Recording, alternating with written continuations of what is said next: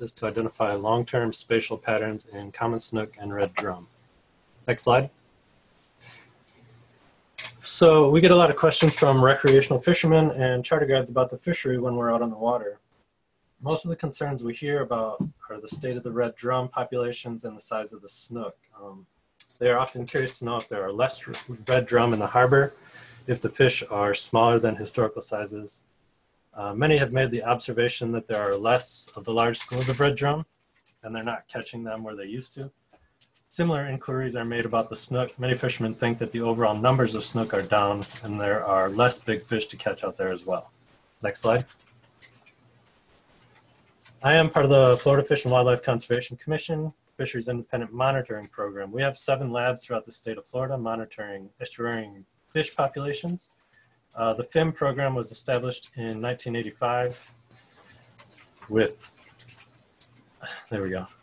routine monitoring beginning in 1989. So you can see we are able to put together some very long-term data sets.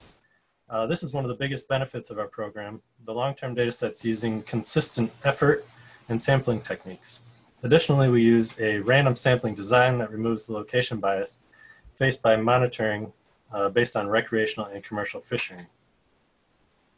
Our data are a very important component of stock assessments and are used in various reports and publications and influence commercial and recreational fishing regulations. Next slide. What are we trying to identify with this study? The first question was, do red drum and snook share high use areas within the harbor? Do red drum use the same hotspots year after year? And is there a difference in hotspot distribution during spawning season for snook? Next slide. The field sampling technique that we used was the 183 meter seine. This is a net that's set out of the back of our boats and is always along a shoreline or a shoal, like you see in the picture on the right. The net is then retrieved by hand and everything that is caught is identified to the lowest taxon possible. It's measured and counted as well. Next slide. For this study, we used the Get Us Oared hotspot analysis run through ArcGIS, which spatially defines statistically significant hotspots and cold spots by comparing each sample's N value with each of its neighbors' N value within a designated distance band. These distance bands were determined through using a global Moran's test, which outputs a z-score with peaks at distances where spatial clustering is best defined. This study was done in 2 parts. The first was over a 21-year combined analysis to see where the overall significant hotspots were. And for the second part, we separated the data into 3-year time increments to look at it temporally to see if those hotspots and cold spots were shifting in the harbor at all. Additionally, we split the snook into spawning periods. May through October would be their non-spawning period, and November through April. Their spawning periods are May through October, and their non-spawning periods were November through April. So because we catch snook as adults in the harbor, we wanted to account for that differential catch rate due to their spawning aggregations. For red drum, we only catch them as juveniles, so we did not split them. Next slide. For this study, we did a total of 4,284 net sets. In the graphs we see on the y-axis, it's showing the mean catch per unit of effort per 3-year period, and the x-axis shows that 3-year period. There's a fluctuation in snook catches primarily due to the cold kill we saw in 2010, while the red drum remained relatively stable throughout the data set. Next slide. So these maps display all of the net sets we did in the 21 years. And to orient you with the map, the red spots indicate hot areas, while the blue spots indicate cold areas. Anything in yellow is statistically not significant.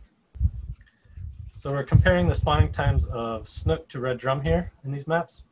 I didn't include the non-spawn snook map because there was very little difference between the 2 snook maps. Immediately, we see that there are 3 large areas that are hotspots for red drum, labeled 1, Matlacha, 2, Punta Gorda, and 3, the south portion of the west wall. And those spots never fall out as hotspots for snook. Some potential reasons for this are their preferred habitat types. Snook have been shown to prefer habitats that have good cover, for example, mangrove shorelines, mangrove islands, and they like to have those narrow channels in between those areas of coverage. While red drum do use those same areas, they're also known to school up on shallow flats and forage for food. Another less noticeable separation is at number 4, the north end of Turtle Bay, where we see red drum dominate the area, while the snook use the southern end labeled 5. Showing the map this way does a great job of displaying the habitat partitioning that was observed from doing this analysis. There are some areas of overlap as well. We see with the black arrows in the Bull Bay area and northern Two Pines area. Next slide. So as stated earlier, in 2010, there was a massive cold kill event for snook, and taking that into account led us to observe something very interesting with both the red drum and snook for every period after that. So the 2012 through 2017, those 2 time periods. Turtle Bay became an area that produced higher confidence hotspots for both species in these time periods. And while they had hotspots there previously, they were in much lower confidence levels and covered less area. So one hypothesis for this that we came up with is that it could be prey-driven. After the cold kill, there's data that shows that the pinfish numbers skyrocketed, and this could be an area that they were the highest in numbers, which would attract both of these big predators. Next slide. Here we just see the 2015 to 2017 periods. We see that both species are using that Turtle Bay area again. Okay, next slide. So for now, I just want to focus on red drum, which are the main species of concern for fishermen. Red drum recruit to the estuary as juveniles, remain there for about 3 to 4 years, and in some estuaries, spawning has occurred inshore, but that has not been shown in Charlotte Harbor. And based on the size of the fish that we caught with this study, we assume them to be large juveniles. Our max fish was 761 millimeters, and 50% of red drum mature at 700. So, next slide. Okay, just to orient you with this new map format, it shows every 3-year period's hotspots circled by a different style circle and then overlaid onto one singular map. It's not as important to focus on which circle goes with which period, but more just to show you the overall distribution of where the hotspots fell out, as well as the cold spots. So for red drum hotspots, they varied throughout the time periods, but were more centrally located in the harbor. They were not so much found in the sounds or the barrier islands. We see a concentration of hotspots in Bull Bay and Turtle Bay, along the east wall and in the upper harbor and rivers. Additionally, those hotspot locations were more widespread throughout the harbor and covered relatively small areas, leading to a higher number of small circles shown on the map. Next slide. Nathan, if you wouldn't mind getting a little closer to your speaker, you got a little fainter there. Okay. So in this slide, we see a subset of the red drum maps depicting each individual 3-year period. And displaying it this way better shows the low occurrence of cold spots and how the hotspot locations change in the harbor from period to period. As you can see in the 97 and 99 map, the hotspots are located in the Punta Gorda area and Bull Bay in high numbers, with a moderate cold spot in North Pine Island. Moving to the 0305 map, the hotspot location changes to the east wall and Cape Hayes area more, as well as having a low percentage in Matlacha. The third map, the 09 to 11 map, shows how the hotspots move back to Punta Gorda and appear in the northeast wall pretty heavily as well. Next slide. Something that we thought might be driving those shifting hotspots of the red drum was their year class, but after much deliberation, we decided that looking at the data in 3-year increments is not a good way to determine this.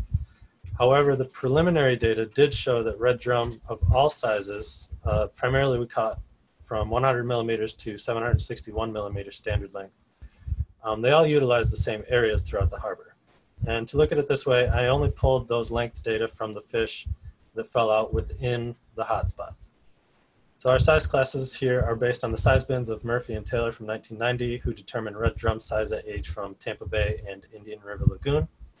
This map shows the smallest red drum we caught, ranging from 100 millimeters to 247 millimeters. Next map, or next slide. So here the red drum sizes range from 248 to 430, or age 1, and this size range had fish fall out in every 3-year period.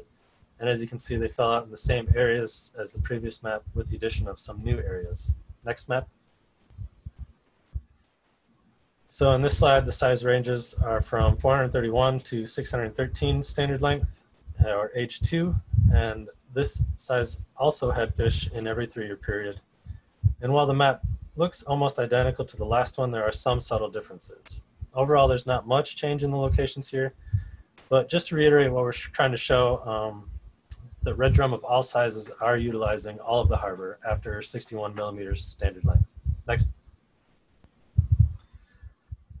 This map shows the largest of the red drum that we caught, ranging from 614 to 761 millimeters, which also had fish collected from every period. Because there are fewer spots on this map, it may appear that we lose areas that are hot spots or where they present themselves, but it's also important to know that we didn't catch as many fish in this size class. All of this leads us to believe that in conjunction with the shifting hotspots of red drum, they don't appear to have a propensity to their nursery habitats, unlike snook, that are known to remain in their nursery habitat for up to 2 years. Next slide. So moving on to snook, as explained earlier, these maps show every 3-year period's hotspots circled and then overlaid onto one map. So overall with snook, we see consistent high concentrations of hotspots in the Gasparilla and Bull Bay area in every period, as well as some smaller hotspots falling out near the passes in Pine Island.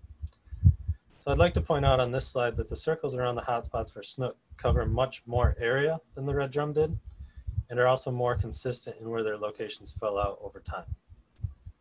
Next slide. So just like before, this is a subset of our map collection with the same 3-year periods used to show red drum earlier. And overall, the hotspots for non-spawning snook fell out in the Bull Bay and Turtle Bay, with the 97 and 99 and 09 to 11 having significant hotspots on the east wall. Next slide. So there's a smaller hotspot in the 97 and 99 map that fell out on the eastern part of Pine Island as well. And I highlight this spot because it exemplifies the shift to the passes that the snook hotspots display as we move to their spawning period. So keep your eye on that arrow with the red spots. Next slide. In 97 and 99, that hotspot completely shifts to the barrier islands near Captiva Pass during their spawning time. Next slide. So going back to the snook's non-spawn maps this time, I want to focus on the Bull Bay and Turtle Bay areas circled in black. During this time, the snook hotspots tend to be further inside of the harbor. Next slide. And as we transition to their spawning times, we see that there is a noticeable shift in their hotspots towards the passes. Next slide. So the last area that I'd like to highlight for snook during their non-spawn time is the east wall. So on maps from 97 and 99, that first map, and the 09 to 11, the third map, there are significant hotspots in this area circled in blue. Next slide. During their spawning times, these areas have gone away completely or significantly diminished. While this information isn't anything new to fisheries research, what it does do in this instance is validate this analysis as something that's applicable to this type of research, and shows us that it can be very useful to find other trends as well. Next slide. So the conclusions we drew from the questions we asked earlier, the question was, do red drum and snook share high use areas within the harbor? Typically they do not. This analysis showed there was a significant amount of partitioning between snook and red drum hotspots. Occasionally hotspots overlapped, and those two areas that they both show up as hotspots were the Bull Bay and the southern part of the east wall. Next slide. The next question was, do red drum use the same hotspots year after year? No. Redfish hotspot distribution was overall inconsistent compared to that of snook. Next slide. Last question was, is there a difference in hotspot distribution during spawning season for snook? Yes, this analysis displayed a noticeable shift in habitat usage between the 2 seasons for snook. This is a good indicator that this type of analysis is something that is applicable to this type of research. Next slide.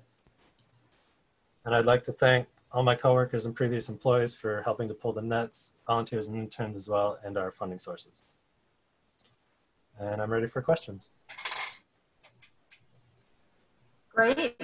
Wonderful presentation and perfect timing. We're going to move over to Menti right now. And for those of you online, you can go into menti.com, MENTI.com, using code 639808 and enter any questions you have at this time. And Nathan, as soon as those are displayed, feel free to just start answering them as they come in. Okay.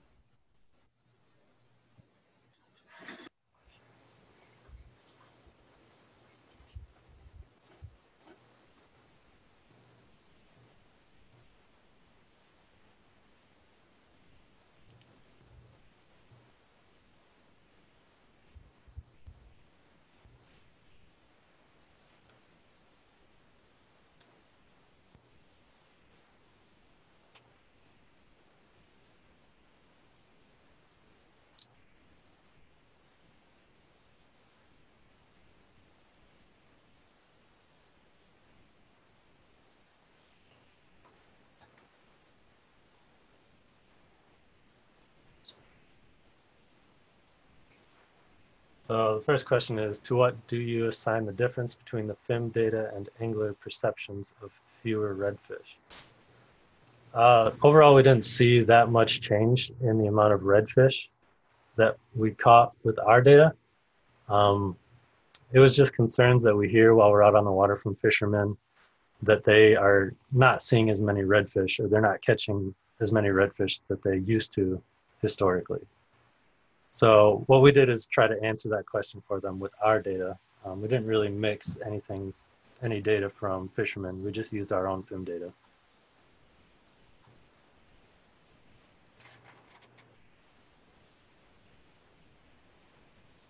Will this study affect bag limits at all? As of right now, we don't have any reason to believe that it would. Hopefully, this type of analysis will help make sure that we give the best and most complete data so that those bag limits are appropriate for the season. So the next question is, you seem to catch a lot of redfish juveniles, but not as many juvenile snook. So are your hotspots different in that they focus on different life stages? So like I said, we only use that 183 meter seine, and it really doesn't target those areas that we catch a lot of juvenile snook. We catch more juvenile snook in creeks and stuff with other nets, so we get some bias with the net that we used for this study.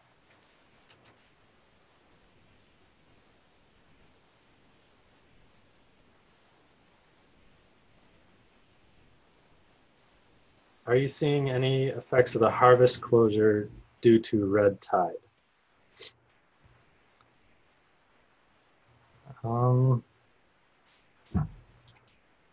Not really. I don't know. I haven't seen the data for what has happened since the harvest closure from the red tide. I do know that when we had that big closure from the 2010 cold kill, the snook population rose pretty quickly in Charlotte Harbor. It was actually a lot more quicker than any of the other harbors that FIM does this type of sampling in.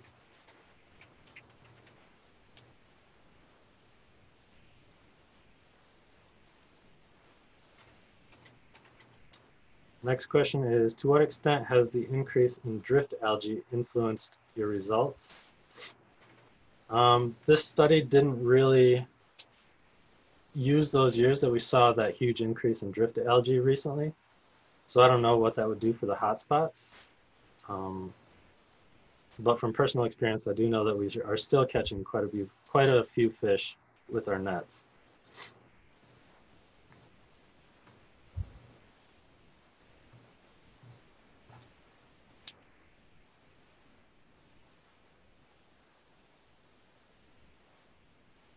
All right. Well, I know that there were other questions. So for those of you who did not get your question, unfortunately, it looked like there's a little delay there with Menti.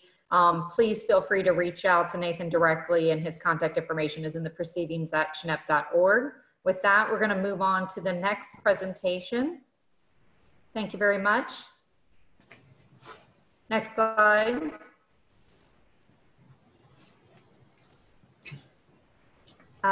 Also with FWC, Dave, are you on the line?